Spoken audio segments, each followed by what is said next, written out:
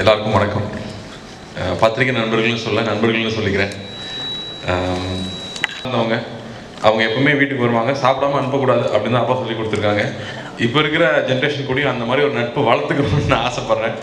மற்றவங்க எல்லாருக்கும் என்ன சின்ன வயசுலேருந்து பார்த்துருக்காங்க, அவங்க நான் புதுசாக சொல்ல தேவையில்லை. பட் அடுத்த ஜென்ரேஷன் கூடயும் அப்பா வச்சிருந்த அந்த நட்பு தொடர்ந்து அதே மாதிரி நாங்களும் பண்ணணும்னு ஆசைப்பட்றேன். பட் ஒவ்வொருத்தரும் வரும்போது எல்லாரும் சொல்லிட்டு போகிறது அப்பா மாதிரி நீ இருக்கவே முடியாதுன்னு சொல்லிட்டு தான் போகிறாங்க. ஸோ அதை பீட் பண்ணி காமிக்கணும் ஒரு டைம். அது அப்பா கரெக்டாக ஒரு பத்திரிகை நியூஸ்ன்னு சொன்னால் எத்தனை பேஜ்னு கேட்பாரு, எவ்வளோ கொஸ்டின்ஸ்னு கேட்பாரு, அதுக்கு எத்தனை ஃபோட்டோ வேணுங்கிற வரைக்கும் கரெக்டாக கொடுத்துருவாரு. லே அவுட் கூட போட்டு கொடுத்தாலும் கொடுத்துருவாரு. ஸோ நமக்கு வேலையே இருக்காதுன்னு சொல்லுவாங்க. ஸோ இந்த மாதிரி ப்ரெஷரில் தான் நாங்கள் வளர்ந்து வந்திருக்கோம். அப்படி இருக்கும்போது அண்ணாவும் நானும் ஒவ்வொரு பர்த்டேக்கும் அப்பா பர்த்டேக்கு ஏதாவது பண்ணலாம்னா சட்டை வாங்கி கொடுத்தா கூட எதுவும் வேஸ்ட் பண்ணுறேன் பாரு. ஒரு பேனா வாங்கி கொடுத்தா நான் பேனா ரொம்ப குண்டா இருக்குன்னு பாரு. இவருக்கு என்ன தான் வாங்கி கொடுக்குறதுனே தெரியல ஒவ்வொரு பர்த்டேக்கும். சரி, இந்த பர்த்டேலையாவது அப்பாவோட ஃப்ரெண்ட்ஸ் எல்லாரையும் அப்பாவோட மீட் பண்ண வைக்கணும் அப்படிங்கிறது தான் எங்களோட மெயின் நோக்கமாக இருந்துச்சு. அதில் ஃபஸ்ட் தனஞ்சயன் சாருக்கு தேங்க் பண்ணணும். அதுக்கு ஒரு ப்ரில்லியன்ட் ஐடியாவாக இந்த ஆர்ட் கேலரியும் இந்த புக்கும் காஃபி டேபிள் புக்கும் பண்ணலான்னு சொன்னாங்க. ஸோ அதில் தியாகுங்கிறவர் அந்த ஃபோட்டோகிராஃப்ஸை மறுபடியும் ரீக்ரியேட் பண்ணி நேற்று பெயிண்ட் பண்ண மாதிரி அந்த பிக்சர்ஸை திரும்ப கொண்டு வந்து கொடுத்தாரு. அந்த பெயிண்டிங் எக்ஸிபிஷன் போகும்போது அப்பா ஒரு பெரிய கபோர்ட் ஃபுல்லாக பெயிண்டிங் வச்சுருப்பாங்க. அந்த பெயிண்டிங் எல்லாம் எப்படி பாதுகாக்க போகிறோன்னு பயமாகவே இருந்துட்டு இருக்கோம் ஒவ்வொரு வாட்டியும். நான் பர்மனெண்ட்டாக ஒரு கேலரி இருக்கணும் அண்ணாகிட்ட சொல்லிட்டே இருப்பேன். எப்பவுமே ஒரு பர்மனெண்ட் கேலரியாக எப்போ வந்தாலும் யாரும் பார்க்குற மாதிரி ஒரு விஷயமா பண்ணணும்னு ரொம்ப ஆசை. நிச்சயமாக அது பண்ணிடுவோம். பட் அதுக்கு முன்னாடி இந்த வருஷம் இது பண்ண முடிஞ்சதுங்கிறது ரொம்ப ரொம்ப சந்தோஷம். ஏன்னா சில பெயிண்டிங்ஸ் எல்லாம் நோட் புக்ஸில் நாங்கள் சின்னதாக பார்த்த ஒரு விஷயத்தை இன்னைக்கு இவ்வளோ பெருசாக ஸ்கேன் பண்ணி அவ்வளோ பெரிய பிக்சரை ரீப்ரொடியூஸ் பண்ணும்போது அந்த ஆர்ட் ஸ்டைலே வேறு மாதிரி தெரியுது. நானே அந்த பெயிண்டிங்கை புதுசாக பார்க்குற மாதிரி இருக்குது. அதுவும் எல்லாரும் இப்போ பாயிண்ட் பண்ண மாதிரி அத்தனை ஸ்டைல்லையும் அப்பா ட்ரை பண்ணியிருக்காங்க. அப்பா இன்னைக்கு வரைக்கும் பெருமைப்படுறது அவரோட படங்களை பற்றி இல்லை, பெயிண்டிங்கை பற்றி தான். ஸோ அதை பதிவு பண்ணி அது ஒரு புக்காக ஆக்குனதுல ரொம்ப சந்தோஷம். அதே மாதிரி அப்பாவோட லைஃப் ஜேர்னி, சினிமாவில் இருந்த ஜேர்னியை இன்னொரு புக்கை காஃபி டேபிள் புக்காக வெறும் ஃபோட்டோகிராஃப்ஸ் மட்டுமே. அப்பா கிட்ட ஃபிலிம் நியூஸ் ஆனந்த் சாருக்கு அப்புறமா அதிகமாக ஃபோட்டோ இருக்கிறது அப்பா கிட்ட தான் இருக்குன்னு நினைக்கிறேன். அத்தனை ஃபோட்டோ கலெக்ஷன் வச்சிருக்காங்க. என்னோட காலேஜ் ஃபோட்டோஸ் கூட அப்பப்போ காணணும். அப்பாட்ட கேட்டால் அங்கே அந்த 4வது ஒரு கபோர்டில் கீழே 10வது ரோல் இருக்குன்னு சொல்லுவாங்க. ஏன்னா என் புக்கு கூட அப்பா தான் பத்திரமா வச்சிருக்காங்க. ஸோ அதையும் வெளியில் கொண்டு கொடுக்கணும். அதனால் ஏன்னா அந்த மாதிரி ஒரு ரெக்கார்டு நம்மக்கிட்ட இல்லவே இல்லை. அத்தனை வருஷத்து ரெக்கார்டு ஒரே ஒரு ரெஃபரன்ஸாக ஒரு புக்கில் கிடைக்கிறதுங்கிறது பெரிய விஷயம். ஸோ இந்த 2 புக்கும் இந்த வருஷம் பண்ண முடிஞ்சது. அண்ட் அதை விட முக்கியமாக இன்றைக்கி பத்திரிகை நண்பர்கள் எல்லாரையும் கூப்பிட்டு அப்பாவை மீட் பண்ண வைக்கணும் அப்படிங்கிறது எங்களோட மெயின் எண்ணம். அதில் இத்தனை வருஷமாக உங்களுடைய அன்புக்கு நன்றி சொல்கிறது ஒரு மெயின் விஷயம். இதில் நாங்கள் பேசுகிறத விட அப்பா கூட பழகணுங்க, நீங்கள் அப்பா கூட பரிமாறிக்கணும், அப்பா பற்றின விஷயங்களை நீங்கள் டிஸ்கஸ் பண்ணிக்கணுங்கிறதுக்காக தான் அந்த மெயின் இது. ஸோ எல்லாரும் அழைப்பேற்று வந்ததுக்கு ரொம்ப ரொம்ப ரொம்ப நன்றி. தேங்க்யூ. ரொம்ப கஷ்டம். எனக்கு என்னென்னா சினிமா, அரசியல் என்ற 2 துறைகளிலும் பணியாற்றக்கூடிய வாய்ப்பு கிடைத்ததால் சிவகுமார் என்கிற ஒரு மாமனிதரின் நட்பு எனக்கு கிடைத்தது. பத்திரிகையாளர் வாழ்க்கையில் ஒரு பெரிய வரம் என்னவென்றால், ஒரு விஞ்ஞானியும் சந்திப்போம், ஒரு கள்ளச்சாராய் வியாபாரியும் சந்திப்போம். பலரிடம் இருக்கும் நல்ல விஷயங்களை உள்வாங்கிக் கொண்டு அது எங்கள் வாழ்க்கையை நடத்தி செல்லும் எங்களுடைய குணாதிசயங்களாக மாற்றிக்கொள்ள நாங்கள் அதை பயன்படுத்துவோம். அப்படி என்னுடைய பயணத்தில் எனக்கு கிடைத்தவர் தான் சிவகுமார். என் பெற்றோர்களுக்கு தெரியாமல் கூட நான் தவறு செய்ய நினைப்பேன். ஆனால் என் வீட்டில் என் மகனுடைய பிறந்தநாள், காந்தி ஜெயந்தியில் பிறந்த என் மகனின் பிறந்த நாளுக்கு அவர் வரைந்து கொடுத்த அந்த காந்தியை பார்க்கும்போதெல்லாம் காந்தி மீது பயம் வராது, இந்த மனிதர் மீது பயம் வரும். எந்த தவறும் செய்யாதே, உன்னை ஒருவர் கவனித்து கொண்டிருக்கிறார். என் குடும்பத்தின் அத்தனை நல்ல விஷயங்களிலும் ஒரு வழிகாட்டியாக, ஒரு காட்ஃபாதர் என்றால் சிவகுமார் அவர்கள்தான். அந்த வீட்டு பக்கத்தில் போனாக்கா காலையில் ஒரு நாள் 11:30 மணிக்கு காத்தால டிஃபனே சாப்பிடாமல் 11:30 மணிக்கு கார்த்தி சொன்ன மாதிரி அந்த வீட்டில் எப்போ பாரு சாப்பிடலாம். அவங்க அம்மா இருந்தாங்க. அப்போது காத்தால 11:30 மணிக்கு முகத்தை பார்த்து விட்டு, கண்ணு சாப்பிட்டியான்னு, சாப்பிட்டாச்சு, மூஞ்சியை பார்த்தா தெரியுதுல்ல, உள்ளே போய் சாப்பிடு. அந்த வீட்டில் எப்பொழுது வேண்டுமானாலும் அவர் இருந்தாலும் இல்லாவிட்டாலும் அந்த மெயின் என்ட்ரன்ஸ் இல்லாமல் சைடு என்ட்ரன்ஸ் வழியாக போனால் அந்த கிச்சனுக்கு போயிடலாம். எப்பொழுது வேணாலும் சாப்பிட்டு விட்டு வரலாம். அவரிடம் கற்றுக்கொண்ட விஷயங்கள், இப்படிலாம் ஒரு மனுஷன் ஒரு டிசிப்ளினோடு இருக்க முடியுமா? ஒவ்வொரு காலகட்டத்தில் எனக்கு ஒரு வாழ்க்கையில் அவருடைய சரித்திரம் எழுதப்படும் போது அதில் எனக்கு ஒரு அரை பக்கம் நிச்சயம் இருக்கும். அந்த பெருமிதம் எனக்கு உண்டு. என்னவென்றால், ஜூனியர் வேர்டன் ஆரம்பித்த 2வது இஷ்யூ 1983 ஜனவரி 19th. 2வது அதுக்கு முன்னாடியே குங்குமம் பத்திரிகைக்காக செய்தி வாசிப்பாளர் சரோஜ் நாராயணசாமியும் இவரையும் அவருடைய வீட்டில் சந்திக்க வைத்த நிகழ்ச்சி. அதற்கு முன்னாடி எங்களுக்குள்ளே நடந்த சண்டையில் தான் காதலே ஆரம்பிச்சது. அது இப்போ சொன்னால் டைம் ஆகிடும். அதற்கு பிறகு ஜூனியர் விடன் 2வது இஷ்யூவில் ஒரு ஆர்டிக்கிள் எழுதினார், விமான ரெக்கைகளை போட்டு பேரிச்சம்பழம் வாங்கினேன். அதுதான் ஜூனியர் விடன் 2வது எழுதுனது. அதற்கு பிறகு நிறைய ஆர்டிக்கிள் எழுதின பிறகு ஒரு வாட்டி, சார் உங்களை வச்சு ஒரு தொடர் பண்ணலாமே அப்படின்ட்டு ஒரு 3 மணி நேரம் பேசினார். நான் அதை ஒரு மண்டையை பேச்சுட்டு 6 மணி நேரம் எழுதினோடனே அப்படி தூக்கி போட்டு நாளைக்கு அனுப்புகிறேன் என்று அந்த பொடி பொடியான கையெழுத்தில் எழுதி ஆரம்பித்தது தான் அவருடைய முதல் புத்தகம். இது ராஜபாட்டை அல்ல. அதற்கு என்னால் ஒரு அணிலை போல் இருக்க முடிந்தது என்கிற பெருமிதம். இன்றைக்கு ஏராளமான புத்தகம் இருக்குது. ஆனால் முதல் புத்தகம் ஜூனியர் விடனில் வந்த அந்த ராஜபாட்டை அல்ல. ஆனால் அதை பல விஷயங்கள் ஓடிக்கொண்டே இருக்கிறது. எந்த சாவியை போட்டாலும் திறக்கக்கூடிய என்னுடைய ஸ்கூட்டரை எடுத்துக்கொண்டு இன்றைக்கு சூர்யாவாக இருக்கிற சரவணன் எடுத்துக்கொண்டு அந்த பாண்டி பஜார் சாலைக்கு போகும்போதெல்லாம் அவங்க அம்மாட்ட திட்டு வாங்குறது. அவன்கிட்டயே வண்டியை கொடுத்தீங்க, அவன் மெயின் ரோட்டில் எடுத்துகிட்டு போயிடுவான். அங்கிள் நான் திருமுனைக்கு மட்டும்தான் போயிட்டு வருவேன், சாக்லேட் வாங்கிட்டு வந்துடுவேன் என்று மெயின் ரோடுக்கு எடுத்துன்னு போனது. அதற்கு பிறகு அந்த காலகட்டங்களில் என் திருமணம் நடந்தது 84ஆம் வருடம். அந்த காலகட்டத்தில் சிவகுமாரின் துணைவியார் அவர்கள் எந்த பொது விழாக்களிலும் கலந்து கொள்ளவே மாட்டார். அவரிடம் நான் பத்திரிகை கொடுத்த போது, ஒய்ஃபோடு வந்தால் வாங்க, இல்லைன்னா நீங்கள் வராதீங்கன்னு. அநேகமாக நான் வரமாட்டேன்டா அப்படின்னார். ஆனால் மனைவியோடு என்னுடைய திருமண வரவேற்புக்கு இருந்தார். இன்றைக்கும் அதை பதிவாக இருக்கிறது. அதைவிட எனக்கு வாழ்க்கையில் மிகப்பெரிய ஆச்சரியம் என்னவென்றால், சூர்யா, கார்த்தி, பிருந்தா மூவருக்கும் தெரியாத ஒரு விஷயம். சூர்யா உங்களுக்கு ஒரு அக்கா இருக்கிறார். அந்த அக்கா நவம்பர் 2006 நவம்பர் 28 தான் ஒரு மூத்த மகள் சிவகுமாருக்கு இருப்பாள் என்று தெரியும். அந்த மூத்த மகள் இறந்து போன என் மனைவி இறந்து போன போது பலருக்கும் தொலைபேசியில் அழைத்து சொன்ன வார்த்தை, சுதாங்கன் மனைவி இறந்து விட்டாள் என்று சொல்லவில்லை, என் மகள் சாந்தி இறந்து விட்டாள் என்று சொன்ன பிறகுதான் அன்றைக்கு நான் அவருக்கு மாப்பிள்ளையும் ஆகிவிட்டேன் என்கிற பெருமிதம் அந்த மனிதர் எனக்கு கொடுத்திருக்கிறார். எத்தனை காலம் மனிதன் வாழ்ந்தான் என்பது கேள்வி இல்லை, அவன் எப்படி வாழ்ந்தான் என்பதை அறிந்தால் வாழ்க்கையில் தோல்வி இல்லை என்று எம்ஜிஆரின் பாடல் ஒன்று உண்டு. அந்த பாடலுக்கு சிறந்த உதாரணம் ஒரு மனித வாழ்க்கையில் உண்டென்றால் அது நடிகர் சிவகுமாரின் வாழ்க்கை தான். வாய்ப்பளித்ததுக்கு நன்றி, வணக்கம். குமார் சாருக்கு சூலூரில் கல்யாணம் ஆச்சு. அப்போ எங்கள் ஆசிரியர் கூப்பிட்டு, ஏன்னா நான் போலீஸ் அதிகாரியாக இருந்து பிஆர்எஸ் கொடுக்கலப்போ நானே ரிசைன்மெண்ட்டு நான் திருப்பதி இருந்தவன். அப்போ அவர் சொன்னார், நீங்கள் போங்க, ஏன்னா நீங்கள் பார்க்குற போலீஸ்காரர் மாதிரி இருக்கீங்க, உங்களுக்கு சரியாக செய்தி எடுக்க முடியும்னு சொன்னார். அதே மாதிரி அந்த கடமையை செய்தேன்.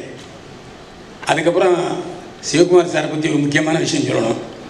இவரால் ஒரு தடவை இதே டாக்டர் குறைச்சல எம்ஜிஆர்ட்ட கன்னத்தில் பலாரும் வார வாங்கினேன். என்ன காரணம்னா, அப்போ அவர் வீட்டில் ஒரு டெத்து நடந்துச்சு, அதை பற்றி ஒரு செய்தி போட்டேன், அவ்வளோதான்.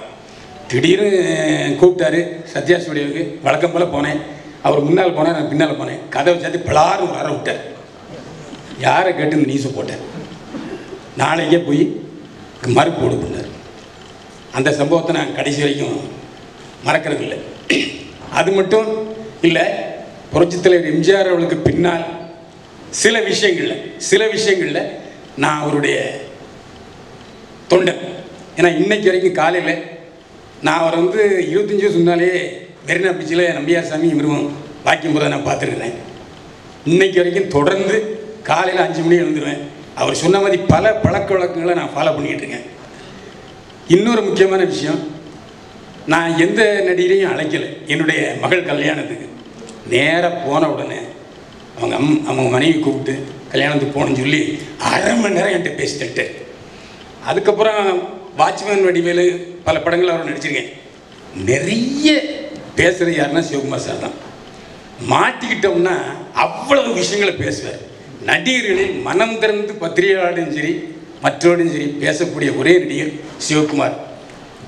நான் மனம் திறந்து சொல்கிறேன், எல்லா நடிகளை பற்றியும் கிசுகிசு எழுதியிருக்கேன், கிசுகிசு வந்திருக்கு. இது வரைக்கும் கிசுகிசுல இருந்து தப்பிய ஒரே நடிகர் சிவகுமார் சார். அதுதான் ஒரு முக்கியமான விஷயம். அவர் வருத்தமான விஷயம் சொல்கிறாரு.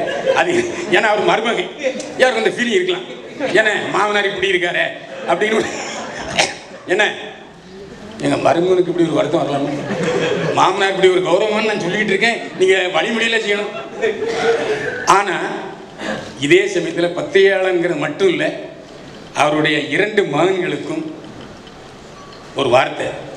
நான் என்னுடைய மகன் கல்யாணத்தை இன்விடேஷன் கொண்டு கொடுத்தேன். அவங்க 2 பேருமே அந்த அலுவலகத்தில் உள்ளவர்கள் சரியாக நடந்துக்கல. இந்த ஒரு விஷயத்தில் 2 மகன்களும் அப்பாவை பின்பற்றுங்க. எந்த காரணத்தை முன்னிட்டும் இன்னைக்கு நான் பதிவு பண்ணுறேன், மீடியாவை பகைத்த எந்த கலைஞரும் அடுத்த கட்டத்துக்கு போனதே இல்லை. எழுதி வைத்துக் கொள்ளுங்கள், உங்கள் அப்பாவை இந்த விஷயத்தை நீங்கள் பின்பற்றுங்க. அது டிவி ஆனாலும் சரி, பத்திரிகைக்காரனாலும் சரி, கொடுக்க வேண்டிய மரியாதையை கண்டிப்பாக கொடுங்க. இது எனக்கு ஒரு வருத்தம் எனக்கு இருக்குது இன்னைக்கு வரைக்கும். அதை நான் பதிவு பண்ணணுங்கிறத வந்தேன். இன்னொரு சந்தோஷம், அவருடைய 100வது பட விழாவில் கலந்துக்கிட்ட பத்திரிகையாளனுங்கிற மரியாதை எனக்கு உண்டு. அநேகமாக அவரும் கலந்துருப்பார் நினைக்கிறேன். அப்போது இவரும் கலந்துக்கிட்டாரு. முதல்வர் புரட்சி தலைவர் இதற்காகவே வந்தார். திடீர்னு ஃபோன் போட்டு இந்த வர அது பெரிய செய்தியாக போடு அப்படி என்று அவர் ஆசிரியராக இருந்த அண்ணா பத்திரிகையில் எனக்கு சொன்னார். புரட்சி தலைவர் மட்டுமல்ல, இன்றைய முதல்வர் புரட்சி அம்மா அவர்களும் அவர் மீது பேரன்பு கொண்டவர்கள். நான் அவங்க நமது எம்ஜிஆரில் இருக்கும்போதும் அந்த செய்தியை முதல் பக்கத்தில் வெளியிட வேண்டும் என்று கார்டன்லேருந்து வந்தது. ஆக புரட்சி எம்ஜிஆரும் சரி, அதுமாதிரி டாக்டர் கலைஞரும் சரி, அம்மாவுடைய 3 முதல்வர்களுடைய மரியாதையும் பெற்ற ஒரே நடிகர் இவர் தான். 3 பேர்கிட்டையும் பழகிறாரு. அதான் முக்கியமான விஷயம். அதாவது அவருடைய பல விழாக்களுக்கு கலைஞர் தலைமை வாங்கி இருக்கிறாரு. அதே எதுக்கு நான் சொல்ல வரேன்னா, அரசியல் சார்பில்லாமல் ஒரு நல்ல மனிதனாக அவரை எனக்கு பிடிக்கும். நன்றி, வாழ்வோடு. நாங்கள் திருத்திக்கிறோம். அப்பா கிட்ட நாங்கள் கற்றுக்கணும்னு நினைக்கிற விஷயங்கள் அவரோட உறவுகள் தான். மற்றவங்களுக்கு அவர் மதிப்பிக்கிற விஷயங்கள் மட்டும்தான் முதன்மையாக பின்பற்றணும் அப்படின்னு நினைக்கிறோம். ஸோ அந்த மாதிரி நானும் மன்னிப்பு கேட்டுக்கிறேன். அதை நாங்கள் திருத்திக்கிறோம்.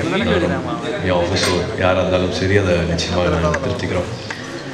பட்டு இன்னைக்கு மேடையில் பார்த்த விஷயங்கள் எல்லாமே பிரமிப்பாக இருந்துச்சு, ஆச்சரியமாக இருந்துச்சு.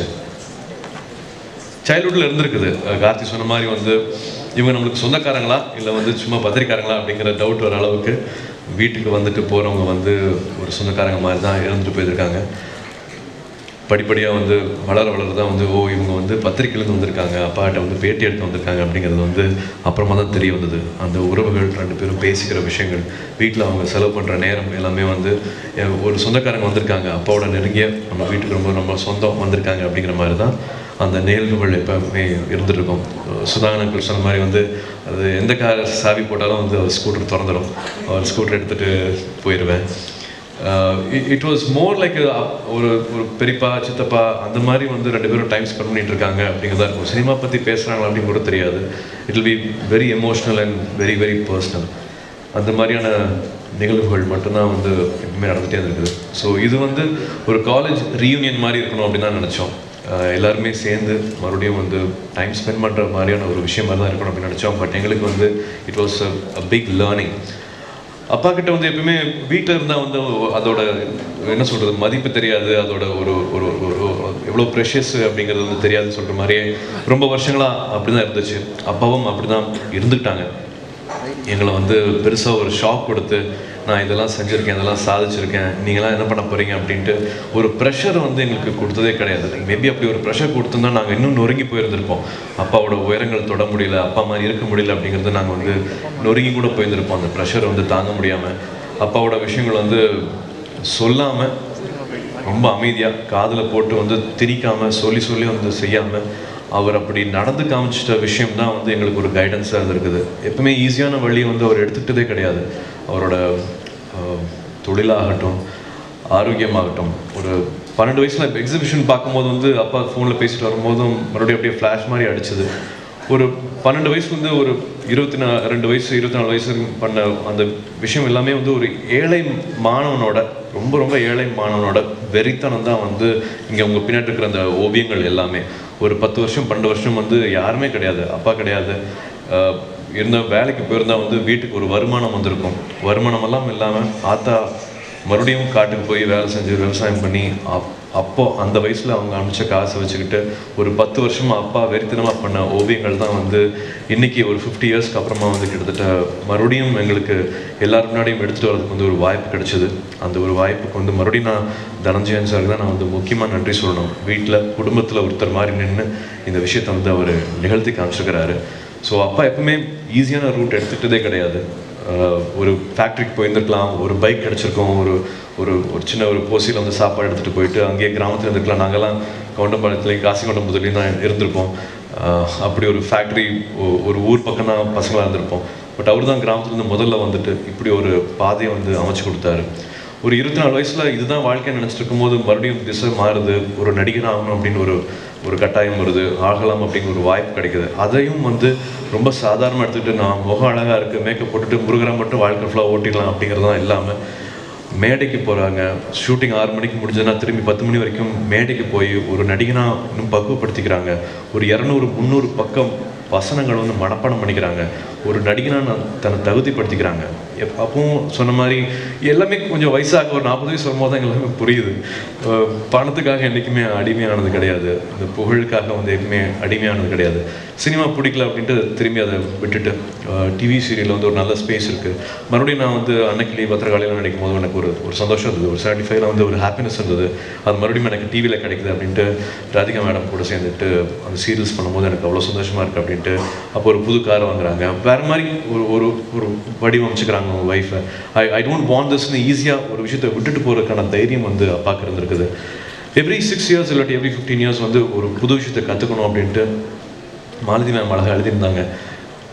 ஒரு ஃபீல்டில் இருக்கிறவங்க வந்து ஒரு ப்ரொடியூசர் ஆகலாம், இல்லாட்டி ஒரு டைரக்டர் ஆகலாம், இல்லாட்டி அதை சார்ந்த ஒரு ரைட்டராக இருக்கலாம். பட் வேறு ஃபீல்டு வந்து அப்போ எப்பவுமே சூஸ் பண்ணிட்டு இருந்திருக்காங்க. ஒரு ரைட்டராக இருந்திருக்காங்க, ரைட்டராக இருந்திருக்காங்க. It's very very rare. Bayilvan sir கோச்சுக்க வேண்டாம், இப்படியெல்லாம் ரேரான ஆளுகள் வந்து அடிக்கடி நம்ம சந்திக்க முடியாது. தயவு செஞ்சு அப்பா மாதிரி எங்களை கம்பேர் பண்ணாதீங்க. போட்டி போட்டுட்ருக்கோம், அவர் கூட மேட்ச் பண்ணுறதுக்கு பெரிய போட்டி போட்டிருக்கோம். இந்த ஒரு நிகழ்வு வந்து மறுபடியும் ஒரு காலேஜ் யூனியன் மாதிரி தான் இருக்கணும். மறுபடியும் வந்து அப்பா கூட டைம் ஸ்பெண்ட் பண்ணுற ஒரு நிகழ்வாக இருக்கணும்னு நினச்சோம். ஒரு மேடை பேச்சாவோ ஒரு ஃபார்முலா ஆக்கணும் அப்படின்ட்டு ஆசைப்படவே இல்லை. இந்த ஒரு பகிர்தல், ஸ்டேஜில் இருந்த பகிர்தல் வந்து எனக்கு மட்டும் இல்லை, கோஸ்டார்ஸ் இப்போ பார்க்கக்கூடிய மற்ற சினிமா ஆட்களுக்கும் வந்து நிச்சயமாக இது போய் சேரும். மறுபடியும் இந்த உறவுகள் வந்து இன்னும் ஸ்ட்ராங்காக ஆகணும் அப்படின்னு தான் ஆசை. இது வந்து ஒரு பத்திரிகைக்காரங்கள் உறவு, ஒரு ப்ரொஃபஷனல் உறவை தாண்டி இது வந்து ஒரு நட்பாக இருக்கணும் அப்படிங்கிறதான் வந்து எனக்கு மறுபடியும் நான் இந்த நிகழ்ச்சியில் நான் வந்து எடுத்துகிட்டு போகிற ஒரு பாடமாக நான் அதை பார்க்குறேன். வெறும் சாதிச்சிட்டோம், ஓவியாக இருக்கிறோம், நடிகராக இருக்கணும் அப்படின்ட்டு எல்லாமே எக்ஸ்ட்ரீமாக இருக்கிறவங்க எல்லாம் வந்து பேலன்ஸ்டான லைஃப் இருக்குதுன்னு சொல்ல முடியாது. நான் வந்து இதில் நான் ரொம்ப பிஸியாக இருக்கேன், நான் இதில் சாதிச்சிட்டேன், அதனால தான் நான் அதை கண்டுக்க முடியல, அதனால தான் அதை பார்த்துக்க முடியல அப்படின்ட்டு ஈஸியாக வந்து நம்ம ஒரு எக்ஸ்கியூஸ் சொல்லலாம். ஃபேமிலி லைஃப் பற்றி சொல்லலாம், இல்லாட்டி ஃப்ரெண்ட்ஸ் சர்க்கிள் வச்சுக்க அதை பற்றி சொல்லலாம். மற்ற விஷயங்கள் எல்லாமே வந்து பேலன்ஸ்டாக இருக்குது அப்படின்னு சொல்லவே முடியாது. எக்ஸ்ட்ரீமாக இருக்கிறவங்க, ஒரு ஜீனியஸாக இருக்கிறவங்களுக்கு வந்து எப்பவுமே இருக்கிற ஒரு ட்ரேட், அது ஒரு அடையாளம், அது ஒன்றில் மட்டும்தான் வந்து சிறந்து இருக்க முடியும். பட் இன்னுமே அப்பாக்கிட்ட நான் வந்து ஒரு பையனாக வியந்து பார்க்குறது வந்து அப்பாவோட ஃப்ரெண்ட்ஸ் சர்க்கிள் தான். ஒரு 500 பேருக்கு மேலே வந்து இப்போவும் ஒரு வாட்ஸ்அப்பில் இருக்கார், ஃபேஸ்புக்கில் இருக்கார், இப்போவும் வந்து டச்சில் இருக்காங்க. நல்ல விஷயம் கெட்ட விஷயம் எல்லாத்துக்குமே வந்து அப்பா போயிட்டு இருக்காங்க. அதுதான் வந்து நான் இன்னுமே பிரமிச்சு பார்க்குறேன். அப்பாவோட மகாபாரதம் எல்லாத்தையும் தாண்டி பிரமிச்சு பார்க்குறது வந்து அவரோட நட்பு வட்டம். அதை வந்து எவ்வளோ பிஸியான லைஃப் ஸ்டைலாக இருந்தாலும் சரி, எவ்வளோ பரபரப்பான லைஃப் ஸ்டைலும் சரி, மகாபாரதம் படிச்சிருந்தாலும் சரி, இப்போ திருக்குறளாக இருந்தாலும் சரி, அவர் எங்கள் சொந்தக்காரங்கள் மட்டும் இல்லாமல் இந்த மாதிரி ஒரு 50 வருஷத்துக்கு முன்னாடி இருக்கிற நட்பை வந்து இன்னும் வச்சுட்ருக்காங்க. இது நான் மட்டும் இல்லை, என்னோடய ஜென்ரேஷன், என்னோடய வயது சேர்ந்தவங்க எல்லாருமே வந்து கண்டிப்பாக வச்சுக்கணும் அப்படின்னு நினைக்கிறேன். நம்மளை சுற்றியும் ஒரு அட்லீஸ்ட் ஒரு 20 பேர் 25 பேராவது முக்கியமான நண்பர்கள், நம்ம ஆட்கள், நம்ம சர்க்கிள் அப்படின்னு ஒன்று இருக்கணும். நம்ம வேகமாக நம்ம செல்ஃப் சென்டர்டாக நம்ம பற்றி மட்டுமே நினச்சிட்டு போயிடுறோம். அதை நான் உடைக்கணும்னு நினைக்கிறேன். நானும் அதுக்குள்ளே இருக்கேன், அதில் நான் வெளியில் வரணும்னு நினைக்கிறேன். அப்பா கிட்ட வந்து நான் இன்னும் ஃபாலோ பண்ணணும்னு நினைக்கிறது, இந்த மேடையில் ஷேர் பண்ணணும்னு நினைக்கிறது வந்து எப்படி பேலன்ஸ்டாக ஒரு 500 பேரை இன்னும் வந்து நெருக்கமாக வச்சுட்ருக்காங்க அப்படிங்கிறது பொறாமையாக இருக்குது. எனக்கு மறுபடியும் இது ஒரு பாடம். எனக்கு தெரில, ஒரு 75 வயசு ஆகும்போது நான் எந்த ஷேப்பில் இருப்பேனே தெரில. பட் இந்த மாதிரி ஒரு நண்பர்கள் கூடயே இருக்கணும், அவங்க நான் கூடயே வச்சுக்கணும். அவங்களுக்கு என் குடும்பத்தில் இருக்கிறவங்களுக்கு நான் என்ன மதிப்பு கொடுப்பணும் அதே மதிப்பு கொடுத்து இந்த துறையை சேர்ந்தவங்களுக்கு வந்து அந்த நட்பை நான் எப்பவுமே வளர்க்கணும், ஒன்றா வச்சுக்கணும் அப்படின்னு ஆசைப்பட்றேன். நிச்சயமாக சார் சொன்ன மாதிரி வந்து நீங்கள் இல்லாமல் எங்களுக்கு இந்த அடையாளம் கிடைக்கல, இந்த இடம் கிடைக்கவே இல்லை. ஸோ அதை நன்றி சொல்கிற ஒரு விஷயமா இருக்கணும், 2 பேரும் சேர்ந்து டைம் ஸ்பெண்ட் விஷயமா இருக்கணும் அப்படிங்கிறதுக்காக தான் இந்த நிகழ்வு.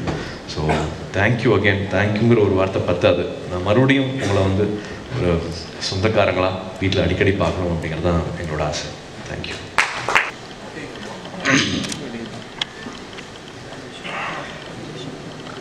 பத்திரிகை துறையிலே பணிபுரிகின்ற என் அண்ணன்மார்களுக்கும் தம்பிகளுக்கும் சகோதரிகளுக்கும் வணக்கம். சினிமாவுக்கு தலை காட்ட ஆரம்பிக்கும் போது முதல்ல தினத்தந்தியில் இவர்தான் சிவகுமார் அப்படி தலை போட்டு ஒரு வெள்ளை சட்டில் டை கட்டி ஒரு ஃபோட்டோ போட்டிருந்தாங்க. நடிகனாக முதல்ல நான் பார்த்த படம் அதுதான். அதை பார்த்தப்போ எப்படின்னு கேட்டால், இல்லை தம்பி அது ஒரு நேக் இருக்குது, ஏரியம் அறிமுகம் செய்கின்ற புதுமுகம் சிவகுமாரை படிக்க மாட்டாங்க, இவர் தான் சிவகுமாரை காணாமல் போயிட்டோம்னா திருடனா கைதியா உடனே படிப்பாங்களே, அது ஒரு கிக் வேணுங்காத இவர் தான் சிவகுமார்னு அது ஒரு நேக் அது அப்படின்னா உண்மையிலேயே அந்த இவர் தான் இவர் யார் ஒன்று படத்தை பார்த்து படிச்சுட்டு அப்புறம் தான் கீழே செய்திக்கு போவாங்க. அந்த மாதிரி நுணுக்கத்தோடு தந்தியில் முதல்ல வெளியிட்டாங்க. அதுக்கு நன்றி தெரிவதற்காக எங்கள் ஓவியக் கல்லூரியிலிருந்து தினத்தந்தி ஆஃபீஸ் வந்து ஒரு பல்லாங்க தூரம் தான் இருக்கும். அந்த தினத்தந்தி அலுவலகத்துக்கு பின்னாடியே வந்து ஒரு சின்ன காட்டேஜ் மாதிரி ரிப்போர்ட்டர்ஸ் அங்கேயே தங்கிப்பாங்க. அப்போது பாண்டியன் அதிகார பாண்டியனோட அண்ணன் தான் கடைசி வரைக்கும் உயிரோடு இருக்க வரைக்கும் அவர் அண்ணன் தான் கூப்பிட்டேன், அப்படி தான் அப்படின்னு தான் கூப்பிடுவார். எனக்கு யோகா கற்றுக்கணும்னு ஆசை இருக்குது தம்பி அப்படின்னாரு. கடையில் 4:30 மணிக்கு காலையில் புதுப்பேட்டிலேருந்து போய் ஒரு கோழிக்கூடு மாதிரி இருக்கும் அந்த காட்டேஜ் மேலே, அதுக்குள்ளே உட்காந்து அவருக்கு நான் யோகாசனம் கற்றுக் கொடுத்தேன். அப்படி எங்களுக்கு பத்திரிகை துறையோட தொடர்பு. 1966 வந்து பொம்மை இதழ், ஜூலை இதழ் முதல்ல வந்தது. 3வது இஷ்யூவில் புதுமுகம் நான் எனக்கு பேட்டி எடுக்கணும்னு வர சொன்னாங்க. வாகினி போயிருந்தேன். புது கோட்டு சட்டையெல்லாம் வாங்கி போனீங்கன்னா பார்த்தீங்கன்னா ரொம்ப உணர்ச்சி வசப்பட்டுறாதீங்க. அந்த தொப்பி வச்சுருக்கிறதுல வந்து தொப்பி மட்டும்தான் என்னோட இது. அந்த பனியன் 3 ரூபா கொடுத்து வாங்கினேன். இந்த கோட்டு வந்து பால் மாசலாம் அப்படின்னு ஒருத்தன் ஓசியில் கொடுத்தது. பேண்ட் இன்னொரு பையன் இருந்தது, ஷூ இன்னொருத்தது. தெரியுமா உங்களுக்கு? 1963 எடுத்த படத்தை இத்தனை வருஷம் ஆகி சாகா வரம் பெற்ற படம். அதை எடுத்தவன் வில்லியம்ஸ், அந்த ஒரு மாபெரும் ஒளிப்பதிவாளர். மலையாள படம் நிறையா பண்ண இந்த உயிரோடு இல்லை. நான் 15 ரூபா வாடகையில் குடியிருக்கேன், அவன் வந்து கார் ஷெட்டில் குடியிருந்தான். அதாவது ஒரு நல்ல படைப்புகள் எத்தனை காலம் ஆனாலும் அதை ஷேர் பண்ண முடியாது அப்படிங்கிறதுக்கு இந்த புகைப்படங்கள் ஒரு காரணம். எனக்கு இந்த மாதிரி காஃபி டேபிளுக்கு போட சொல்லும்போது காட்சி சொன்னது, இல்லை அந்த படங்கள் தான் போடணும்னு சொன்னார். ஒப்பனையெல்லாம் கிடையாது. அப்புறம் ரோலி ப்ளஸ் கேமராவுக்கு ஒரு 3 ரோல் மட்டும் வாங்கி 3 36 எக்ஸ்போஷர். கம்போஸ்லாம் பண்ண இங்கே பாரு, மேலே பாரு, சிரி, அந்த பக்கம் திரும்ப வீட்டுக்கு போட்டான். மொத்தமாக அதை எடுத்த பாட்டை வந்து ஒரு 1/2 மணி நேரம் முடிச்சுட்டு ராயப்பேட்டையில் வந்து அவனே கம்போஸ் பண்ணி ஃப்ரேம் பண்ணி பிரிண்ட் போட்டது தான். நான் இந்த மேடைக்கு நின்று நடிகனாக காரணமாக வந்து எனக்கு உதவி செஞ்சது அந்த புகைப்படங்கள் தான். அந்த படத்தை எடுத்துனா புகைப்படக்காரங்க ஜாதியை சேர்ந்தவன் விஜய். அதுக்கப்புறம் வாகினியில் போய் எடுக்க போகும்போது நல்ல சட்டையெல்லாம் கிடையாது. உடனே ஒரு பிரமாவன் ஜெர்கின், அந்த படம் வச்சிருக்கு நம்மளுக்கு அப்புறமா காட்டேன். ஒரு ஜெர்கின் கொடுத்தாங்க, அந்த கிட்டார் ஒன்று எலக்ட்ரிக் கிட்டார் கொடுத்தாங்க, ஒன்று ஏணி கொடுத்தாங்க, ஸ்டுடியோவில் லைட்லாம் போட்டு பக்தா வந்து கேஆர் பக்தான்னு பேர். அவர் பர்மனெண்ட்டாக பொம்மைக்கு ஃபோட்டோகிராஃபர் பிரம்மாம் எடுப்பார். அவர் வந்து முதல்ல எடுத்து பொம்மையில் 1966 அக்டோபர் மாதம் அந்த இஷ்யூ வந்தது. அதுக்கப்புறம் சின்ன இடைவெளி முடிஞ்சோடனே இப்போ கென்னடி கல்யாணம் பண்ணதுனால ஜாக்குலின் கென்னடி உலகமே கொண்டாடப்பட்ட காலம். அப்போ ஜாக்குலின் கென்னடி இப்போ இந்த எக்ஸிபிஷனில் இருக்குது, தயவுசெய்து நாளைக்கு கூட இருக்குது, ஃப்ரீயாக இருந்தால் போய் பாருங்கள். ஜாக்குலின் கென்னடியே வரைஞ்சிருப்பேன். அதாவது என்னுடைய படங்களோட சிறப்பு என்னென்னா, இந்த படங்கள் வந்திருக்கான்,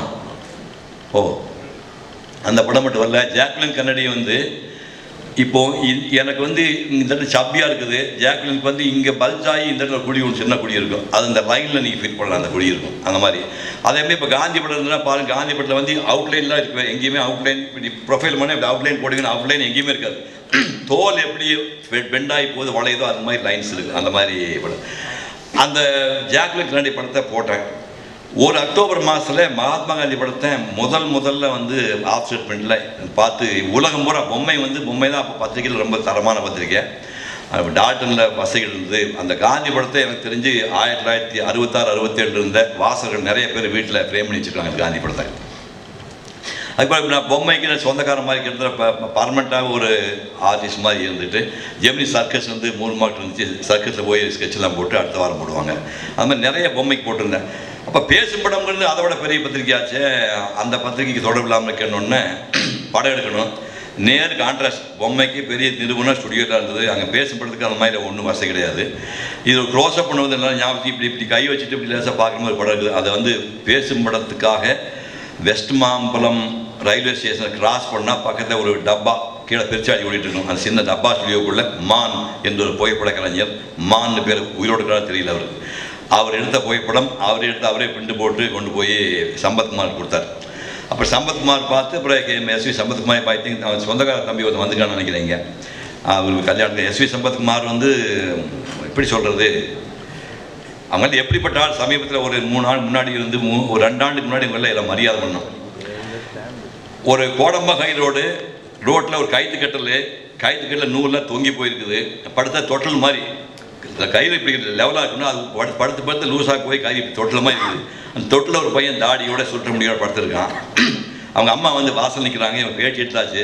ரொம்ப கஷ்டப்பட்ட குடும்பம்ப்பா, 4 பேர் நல்லா எழுதி எங்கள் கடை தேர்த்தி விடுங்க, கரை சேர்த்து விடுங்கன்னு சொன்னாங்க. அந்த சொன்னவர் ராஜாமணி அம்மையார், படுத்திருந்த சிவாஜி கணேசன். அந்த பேட்டி எடுத்தவர் எஸ்வி சம்பத்குமார்.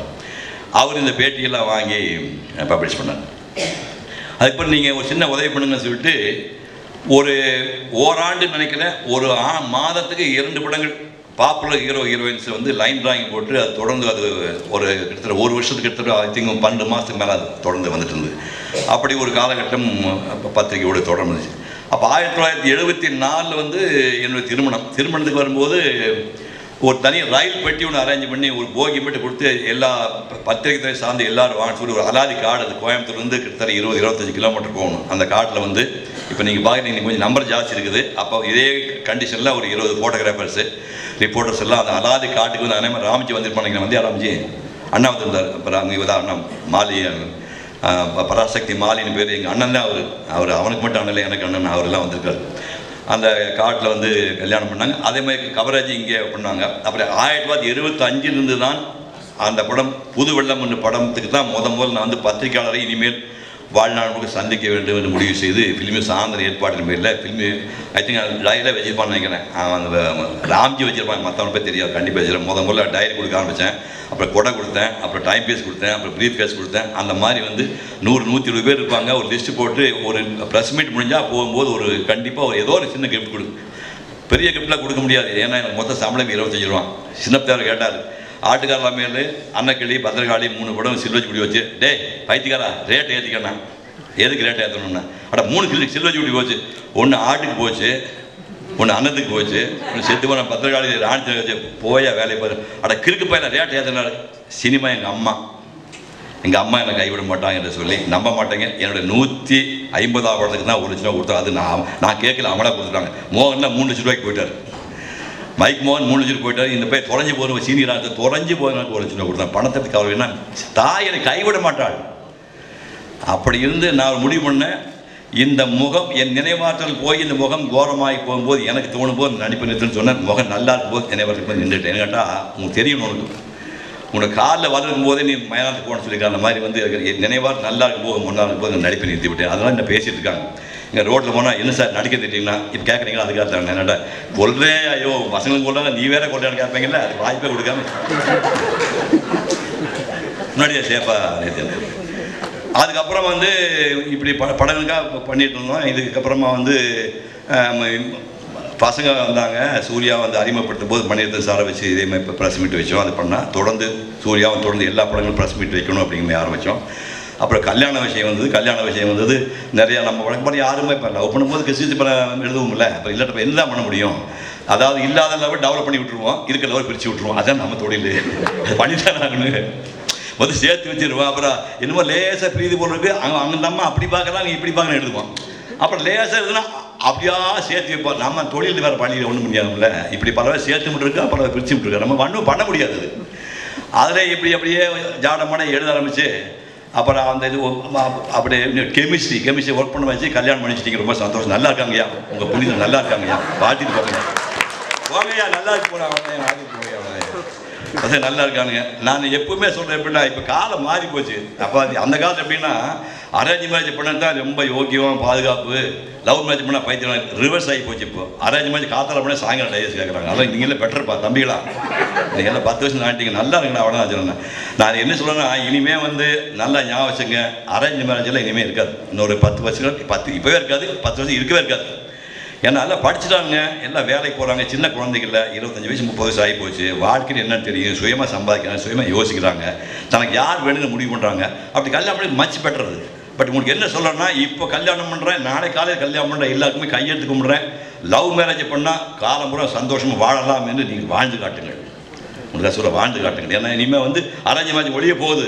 அப்போ லவ் மேரேஜ் பண்ண உங்களுக்கு பொறுப்பு ஜாஸ்தி இருக்குது. நீங்கள் வாழ்ந்து காட்டுங்கள். பார், நாங்கள் லவ் பண்ணி கல்யாணம் பண்ணோம், 45 வயசு சேர்ந்து வாழ்ந்தோம், வாழ்ந்து காட்டுங்கள். உங்களை எல்லாம் கையெழுத்து கும்பிட்றேன். அதை இப்போ அடுத்த தலைமை நான் சொல்லக்கூடிய விஷயம். அதுமாதிரி அது முடிஞ்சது. கார்த்தி படத்துக்கு வந்தான், ஆமாம் அவனுக்கு வந்தாங்க, அவனுக்கு பர்ஸ் மீட் வச்சிங்க, எல்லாம் பண்ணீங்க. எந்த அடிப்படையில் பார்த்தாலும் இன்றைக்கி வந்து மகாபாரதம் பேசுனேன், அது மீடியா தானே உங்களுக்கு.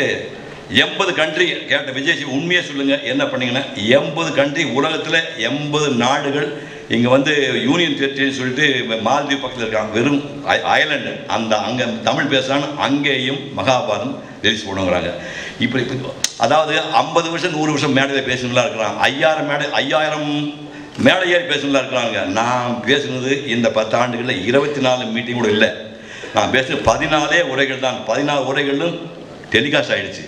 14 10 தான் இன்றைக்கி அனைவரும் சாயங்காலம் 3 கணக்கு கொடுப்பான்னு நினைக்கிறேன்.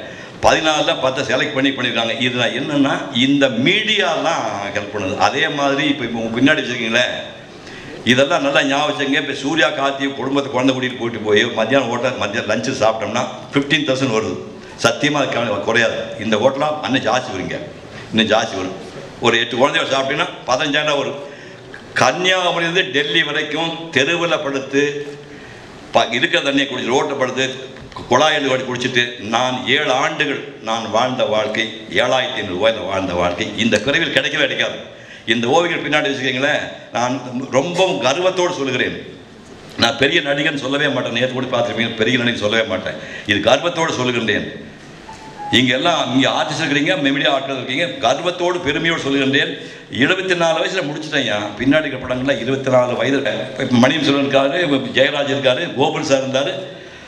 ஒரு ஆள் வந்து எந்த விதமாக எதிர்பார்ப்பும் இல்லாமல் என்னுடைய வீட்டுக்கு நாளைக்கு வாங்க நோட் எடுத்துக்கூட ஒரு 1000 பென்சில் ஸ்கெட்சில் 1500 இருக்குது. ஒரு 25 நோட்டு இருக்குது, மொத்தம் 25 நோட்டு இருக்குது, பென்சில் ஸ்கெட்ச் இருக்குது. வகுப்பில் வந்து இப்போ நியூடு மால் கிண்டல் பண்ணானே, டேய் எல்லாம் உன்னை பேசிக்கிறேன், பார்த்துக்கிறேன், ஓகே பையில. அந்த மாதிரி வந்து அழகான படங்களும் உண்டு, ஒரிஜினல் மாடலும் உண்டு. அதில் வந்து ஒரு 200 படம் இருக்குது. இந்த ஸ்பாட்டில் வரைஞ்சி ஒரு 200 இருக்குது. இத்தனையையும் புதையல்மா உள்ளிருந்த விஷயம் திரும்ப எடுத்து அந்த டெக்னாலஜியில் இந்த அளவு கொண்டு வந்து மீண்டும் உயிர்ப்பித்து விஸ்ரோம் அடிக்க வச்சு பண்ணியிருக்காங்களா. இதெல்லாமே மீடியா தானையா. இப்போ இதெல்லாம் உலகத்துக்கு கொண்டு போய் உங்களை கையெடுத்து கும்பிட்றேயா. வாழ்நாள் முழுக்க என் குழந்தைகள் உங்களுக்கு சம்மந்தப்பா. நன்றி நன்றி நன்றி. உருவாக்குறதுன்னா அதுக்கு முக்கியமான காரணம்